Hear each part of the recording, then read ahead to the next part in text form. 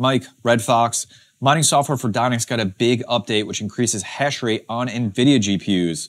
Let's check it out and see if mining's worth it yet.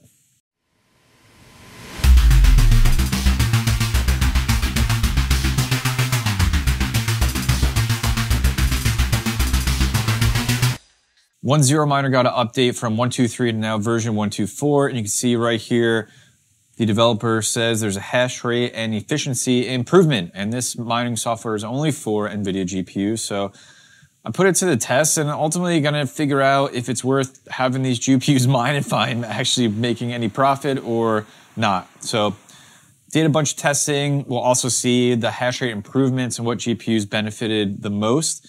So here's my rig. This is my test rig. I'll leave a link up to my previous video on testing Dynex from just a little bit ago. But you can see all the cards in that rig, all the 30 series that I have here. You can also see the hash rates, kilohash, that all those cards are currently mining, and then the wattage that they're pulling. And if you need any help with overclocks or any of that stuff, please reference my previous video where I go over all of that in great detail. And if you're curious, because some people like to see this, here is the actual mining software running right now. I've been mining for a half hour, and I didn't change any of the overclocks or any of that stuff at all. I just wanted to take the baseline of what I had before, not change anything, and now get a new baseline so I could really take a look at what the improvements are on all these GPUs. And so I did all that testing, and you can see here, in the top section is all of the new results with the latest OneZeroMiner. So if you do need any help with overclocks or any of that stuff, you can pause here, copy all this stuff in. And if you want to understand the why, what's happening behind the scenes and all this, again, reference my previous video. And on the bottom section here, that is the previous results. So if you have a keen eye and you're looking at that efficiency column, you can already see some monumental improvements on all of these GPUs in terms of not only hash rate, but efficiency. Most of the wattage has stayed around the same, and on some cards it's even dropped pretty low compared to what it was doing before. So either the same wattage, increased hash rate, or lower wattage and increased hash rate, which is all an absolutely just wonderful thing. Let's take a look at those results. I'm gonna pull up some charts here and we'll take a look together. So look, what you're looking at here in this chart is in the top, in the lighter blue, is the original hash rate from the previous version of the miner. And on the bottom, in the darker color blue, is the updated hash rate with OneZeroMiner 1.2.4. So just gives you a nice visualization of what those improvements are per GPU. And then we're going to take a look at what that actual percent increase has been. So looking at that, what I was curious about right away is what GPU is going to absolutely respond the best and have the best performance increase.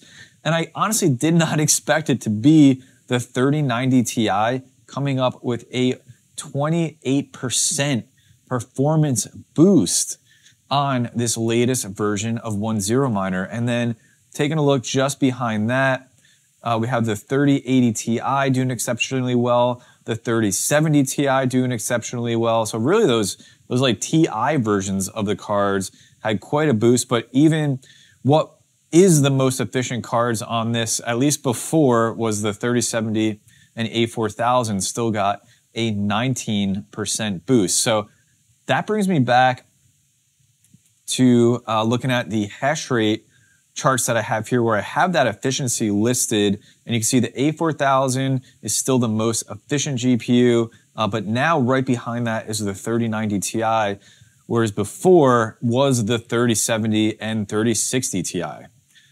So now the big question is, okay, let's take that most efficient GPU and take a residential electric rate right now and see if it's profitable at all. Well, so we're gonna go over to what's in mine here. I have Dynex coin up, and let's take those results in. We got to input them in here. So I'm going to go back, and that most efficient GPU is the A4000, 4.19 kilohash at 80 watts. So let's go ahead and enter that in here.